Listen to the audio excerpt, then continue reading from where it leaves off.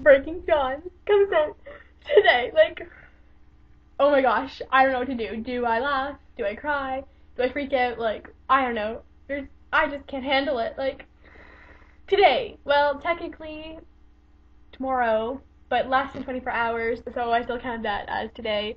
Plus, I usually don't go to bed till way after 12, so it's still like today for me anyway. So anyways, oh my gosh. I can't handle this. I feel like I'm just gonna explode at any second.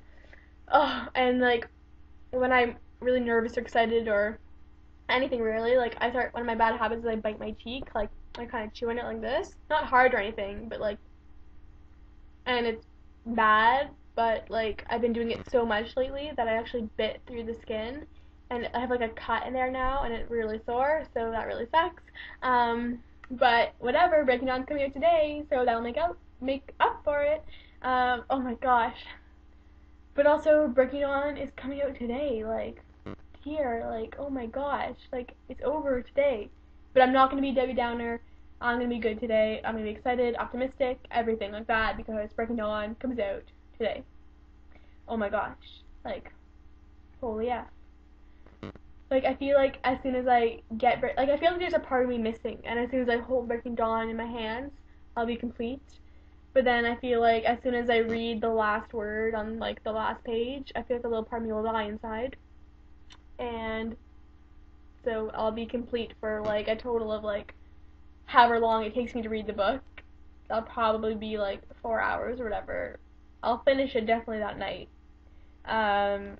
Yeah. Like, because I'm a super fast reader, and I'll read it like that. But the thing is, I want to try to savor it. Like, I don't want to read it in one sitting, because, like, this is the last one. There's nothing else to look forward to after it, except for Midnight Sun, but whatever. Like, so do I read a chapter a day and just wait and wait? I know I say this, but I know I won't be able to do it, because I have no willpower, and I'll just, like, read it as soon as I can. And, like I said last week, that I had no willpower because I broke down and I read the spoiler. And if you haven't read the spoiler, don't worry, I'm not going to give anything away. But I will say that I was pretty disappointed. Sorry about this. Anyways, I sat, like, staring at the computer screen for, like, 25 minutes, like, debating with myself whether or not to read it. And then I finally broke down and read it, and it was, like, nothing. Like, I went through all that for nothing, really. It just pretty much confirmed what we already knew.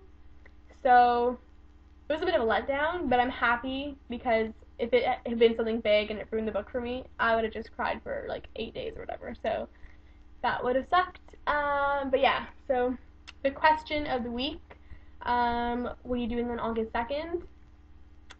Well, for part of August 2nd, I will be at the bookstore. If you're in Toronto, if you live in the GTA, I would come down to the one on, what's the street? Bloor and Runnymede. That's it. That's the chapters I'll be at. So you should come down to that one and say hi.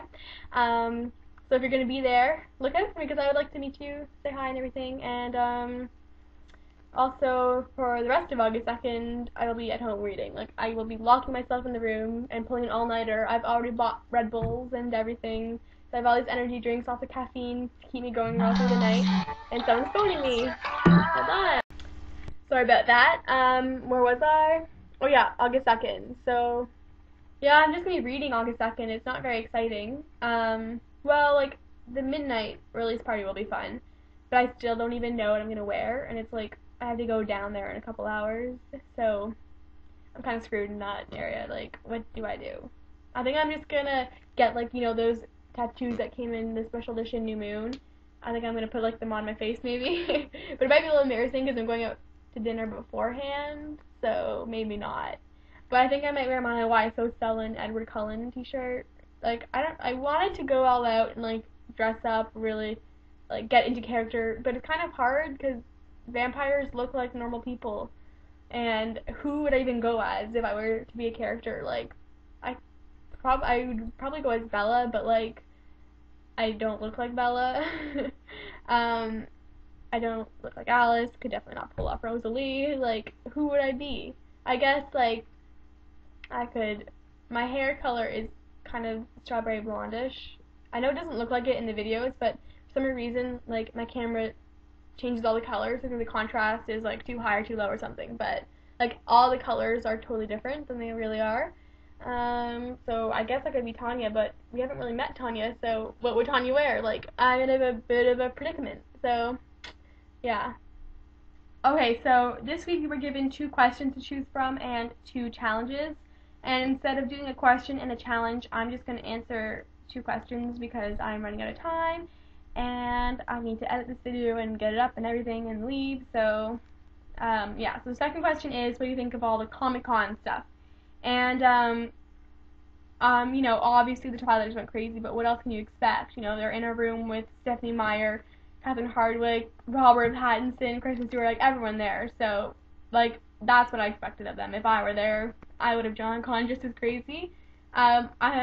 You know, Twilighters are known to have like a really enthusiastic fan base anyway, so I was expecting nonetheless of us. But yeah, and also the ballet, like the extended ballet scene that they showed, I was really impressed with it. I really, really liked it. Like the other stuff they shown, like the teaser trailers and stuff like that,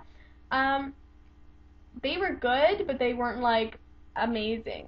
If I had never heard of Twilight before and I saw those clips, I would have been like, that looks like a good movie, you know. But then I maybe wouldn't like go see opening day or anything like that.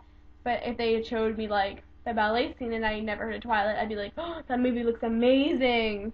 Like I love that ballet scene clip and I'm very happy and it gives me a little bit more hope for the movie. So I really liked it. Okay guys, I think that's all I can say for today because I feel like I just need to go cry somewhere off screen. Hopefully maybe I'll see some of you guys tonight, maybe not. But everybody enjoy reading Breaking Dawn. Sadly, I'm gonna be the last person to report on it. Sucks, I know, but anyways, yeah, I hope it doesn't let us down. I'm sure it won't. Stephanie never does. And for those people who don't get it to the 4th, till the 4th, I'm really sorry for you guys, and I would recommend you stay off the computer from the 2nd to the 4th, because you don't want it to spoil it. You don't want to spoil it for you, so just stay away from anything Twilight related for those couple days. And I'll see you guys next week! Okay!